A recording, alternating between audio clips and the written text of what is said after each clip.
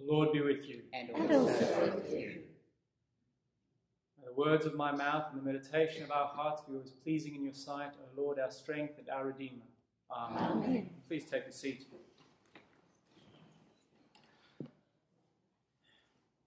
I want to look primarily at James today, the epistle. Partially because I think it's the clearest explanation of a theme that runs through both Proverbs, James, the Gospel, and even to a certain extent, the Psalm. And that is the regard to which we bring to those who are different to us. And in the Proverbs, it's pretty clear that the difference there is those who have and those who do not. Rich and poor have this in common. The Lord is maker of them all. Do not exploit the poor because they are poor, and do not crush the needy in court. Still there. The scepter of wickedness shall have no sway over the land, apportioned to the righteous. Those who are righteous and those who are wicked. Even in the Gospel, we see Jesus engaging with people from Tyre and Sidon. We see him having a conversation with this woman who comes to intercede on behalf of her child. And there's a very interesting conversation which is worth many Bible studies, I think, between Jesus and her about her role and his understanding. And even the man who is from the region of the Decapolis. Decapolis is 10 towns or regions. It's probably Greek. And quite how does he fit into society if he can barely speak? And in a society where, even today, people who can't speak, who can't hear, often find themselves left out. You can't participate in things in quite the same way. So we have a lot of ways that we carve up the line of who's like us and who's not. But James really sort of lays it out. He's not very subtle, you know.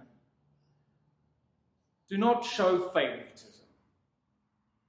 Suppose, in theory, and I wonder how much of this is one of those.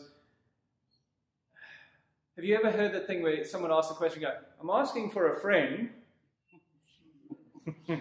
Yeah, no. And I wonder how much James is going, suppose, in theory, a man comes to your meetings wearing a gold ring and fine clothes, looking at you.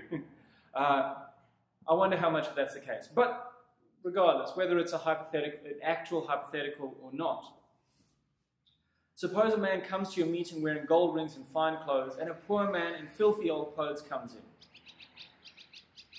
Are you going to treat them differently, or are you going to treat them the same? That's the question, isn't it? And James is pretty clear. You should treat them the same. Here's the issue. James wrote that, let's be generous and say around, James epistles, around the year 1890, maybe as late as 110, probably not that late, but sure. So that's 1,900 years. And the challenge is still this.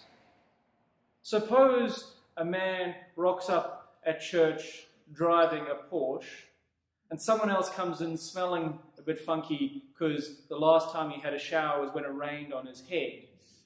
Are you going to treat them the same? I think the answer is no, we wouldn't. I'm sorry to say, I honestly think that's the answer. And I don't think it's just like us here wouldn't. I think we still need to be challenged by this because we still fall into the habits, the patterns of going, that person is either like us or like we would like to be. You know? We often go, oh, I don't need a fancy car. Secretly, I want one. No, I don't. It's not about this, it's not about that. But we want those things. We buy into the story that we want those things, or that those things are somehow intrinsically good, and so we treat people that way. I'm a migrant to Australia. I immigrated here after I'd done a year of university in South Africa. We came out but primarily on my mother's qualifications. She's a teacher, and she's a teacher of teachers as well. She had done a lot of work in that area. And I have to be honest and say, I don't think I would be in this country if I wasn't this colour. I don't. If I was black, we would never have gotten in. If I was black, my parents would be black, we wouldn't have had the educational opportunities that my mother and father had, and I wouldn't have had the educational opportunities I had. I would not be here if I was black. It's that blunt, it's that simple. But I think it goes deeper than that, and there's more to it than that. I look at our politicians and the things that our media says, and I try very hard to avoid the media these days because it's usually frustrating and makes me cranky. There's enough things in the world to make me cranky. And I hear things like, we've got to watch out for these gangs of black youths, and I think the last one I saw was Melbourne. Realistically, what we need to watch out for is people that drink too much beer and go out and don't have enough to engage them, and that doesn't matter the colour of your skin.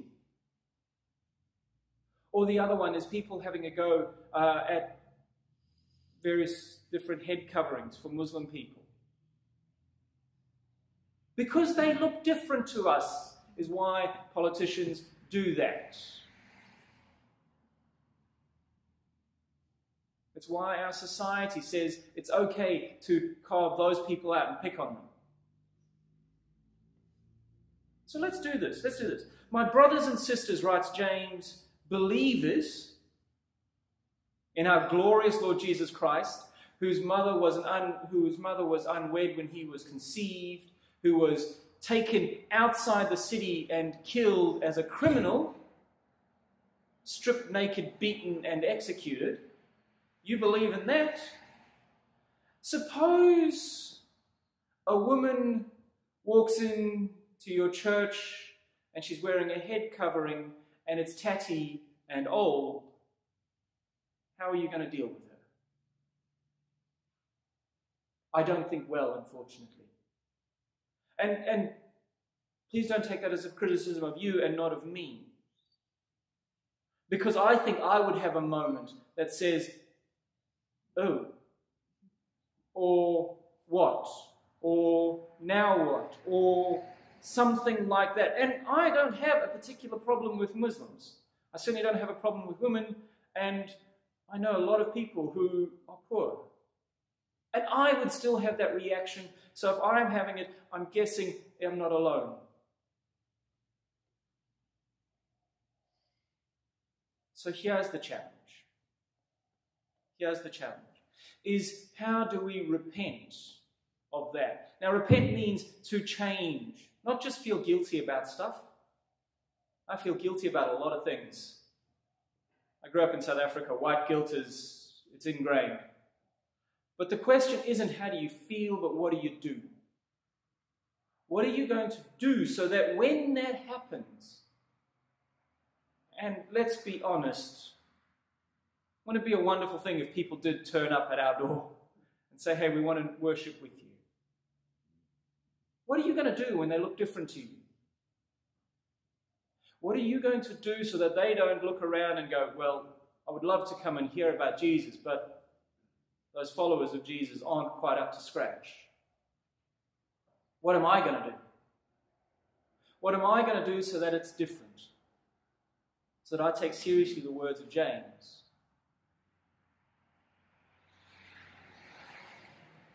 Part of it is sit with it. Part of it is just know that deep in my brain and in my habits, I still see us and them.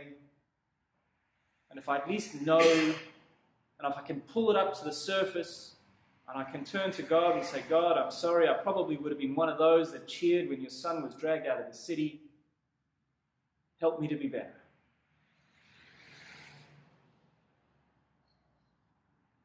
And to be conscious that all of us are broken.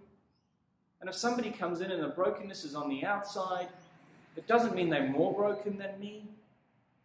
It just means it's on the outside, not the inside. And there's a place of connection. And when we break bread and share it, there's a place of connection. So, yeah, I repent of my sins. I repent of my unthinking us and them. And I encourage you to sit with it and do the same. In the name of God, Father, Son, and Holy Spirit. Amen.